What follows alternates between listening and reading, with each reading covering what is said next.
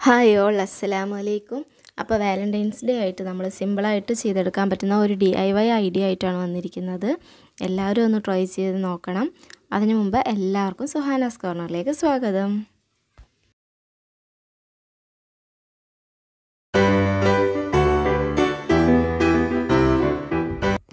നമ്മളിങ്ങനെയുള്ള glass കുപ്പികളുടെ sticker എങ്ങനെ അടർത്തിയെടുക്കാമെന്ന് അറിയാത്തവരുണ്ടാവും. അവർക്ക് വേണ്ടിയിട്ടാണ് കേട്ടോ പറയണത്.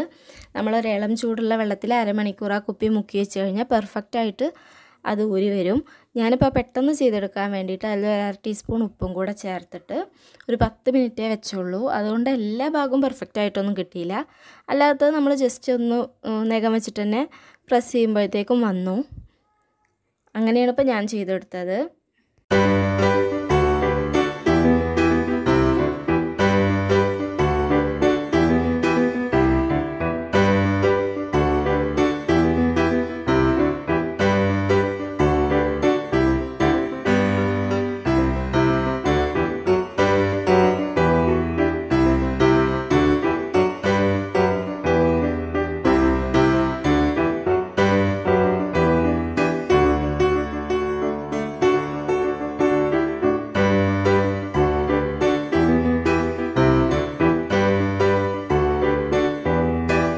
ഇപ്പോൾ ഏകദേശം ഒരു 3/4 ഭാഗത്തോളം പോയിട്ടുണ്ട്. നമ്മൾ സാധാരണ പാത്രം കഴുകിയെടുക്കുന്നത് പോലെ തന്നെ ഇതിൽ സ്റ്റീലിൻ്റെ സ്ക്രബ്ബർ വെച്ചിട്ട് സോപ്പോ നിങ്ങൾ ഉപയോഗിക്കുന്ന ഡിഷ് വാഷോ എന്താണെന്ന് വെച്ചാൽ അത് ഉപയോഗിച്ചിട്ട് ജസ്റ്റ് ഒന്ന് നന്നായി തേച്ചിട്ട് കഴുകിയെടുത്ത് കഴിഞ്ഞാൽ നമ്മുടെ പെർഫെക്റ്റ് ആയിട്ടുള്ള കുപ്പി റെഡിയായി കിട്ടി. പിന്നെ ഇനി അതിൽ നമ്മൾ വേണ്ട പെയിൻറ്റിങ് ചെയ്ത് കൊടുത്താൽ മാത്രം മതി.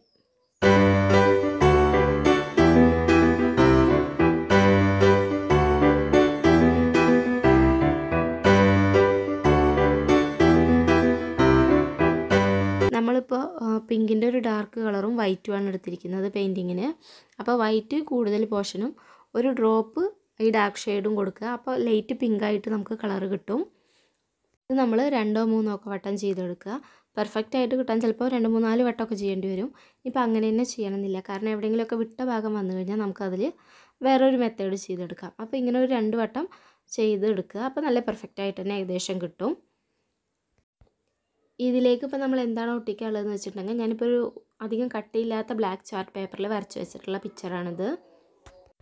ഇതിപ്പോൾ നമുക്ക് കട്ട് ചെയ്യാം. കട്ട് ചെയ്തപ്പോൾ എനിക്ക് കുറച്ച് ചെറുതാണ് തോന്നി. അപ്പോൾ ഞാൻ കുറച്ചും കൂടി വലുത് വരച്ചിട്ട് അതൊന്ന് കട്ട് ചെയ്തെടുത്തു.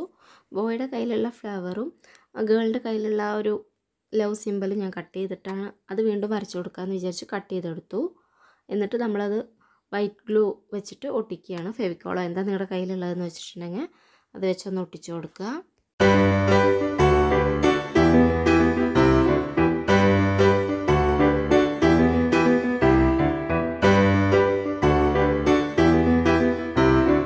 എന്തെങ്കിലും കോട്ട്സ് വേണം എഴുതാം കേട്ടോ. അപ്പോൾ ഞാൻ ഇതാണ് എഴുതുന്നത്. ആദ്യം നമ്മളൊരു പെൻസിൽ വെച്ച് റഫായിട്ടൊന്ന് എഴുതുക, അല്ലെങ്കിൽ CD മാർക്കർ വെച്ച് എഴുതുക. എന്നിട്ട് നമ്മളതിൽ വീണ്ടും നമ്മൾ പെയിൻറ്റ് വെച്ചിട്ട് ഒന്നും കൂടി എഴുതി കൊടുക്കുക. എന്താണോ നിങ്ങൾക്ക് എഴുതാൻ ഇഷ്ടമുള്ളതെന്ന് വെച്ചിട്ടുണ്ടെങ്കിൽ അത് എഴുതി കൊടുക്കുക.